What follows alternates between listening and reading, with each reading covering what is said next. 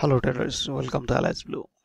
मैं हूं दीपन गोगोई और आज हम बात करेंगे zinc pivot point, support and resistance, market trend और मार्केट रेंज, और देखेंगे आज जिंक क्या होने वाला है उसका ऊपर भी हम बात करेंगे।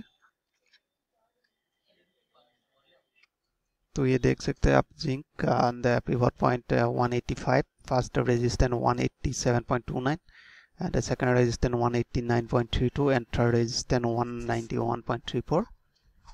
First support 183.24, second support 181.22, third support 179.19।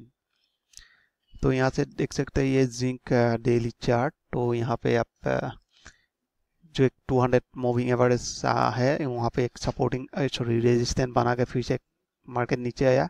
तो यहाँ से आके जो 150 है वहाँ से फिर से बाउंस बैक होके मार्केट 151 200 मूविंग एवरेज का रेजिस्टेंस बना के फिर से मार्केट उसको ब्रेकआउट करके नीचे आ गया।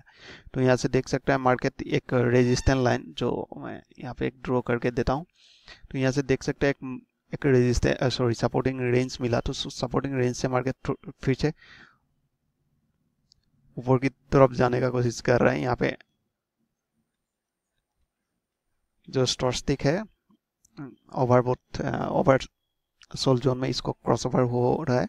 तो यहाँ से मार्केट ऊपर जाने का थोड़ा कोशिश कर रहा है। तो मुझे लगता है यहाँ से मार्केट थोड़ा बहुत करेक्शन देना चाहिए। तो यहाँ पे हम देखेंगे तो फर्स्ट रेजिस्टेंस मिलेंगे यहाँ पे जो पहले एक सपोर्टिंग रेंज बना था। तो वहाँ तक मार्केट ऊपर फिर से जाने वाला है। तो यहाँ से देख सकते हैं ये 4 आवर में 200 ब्रेकआउट करके फिर से एक मार्केट रिट्रेसमेंट दिया हुआ है।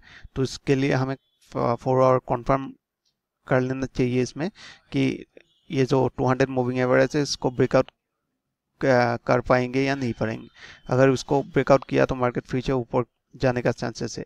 अगर उसको ब्रेकआउट नहीं किया तो मार्केट फिर से ये लोअर लो बनाने का कोशिश करेंगे। ठीक है, तो अगर हम 15 मिनट में भी देख सकते हैं, 15 मिनट में इसमें हायर हाई बना के जा रहा है मार्केट।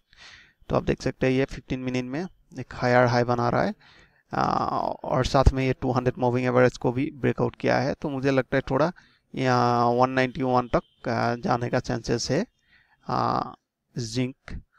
तो इसके लिए आप पहले कंफर्मेशन लेना चाहिए कि इसको ब्रेकआउट होगा या नहीं होगा, क्योंकि ये एक बार मार्केट 200 को ब्रेकआउट करके फिर से नीचे आया, फिर से वो ऊपर जाने का कोशिश कर रहा है। तो अगर पोजीशन लेना है तो आप अराउंड 187.25 का ऊपर ही आप बाय लेना चाहिए। ठीक है, सो I hope you and video. If you like this video please like and subscribe. Thanks for watching.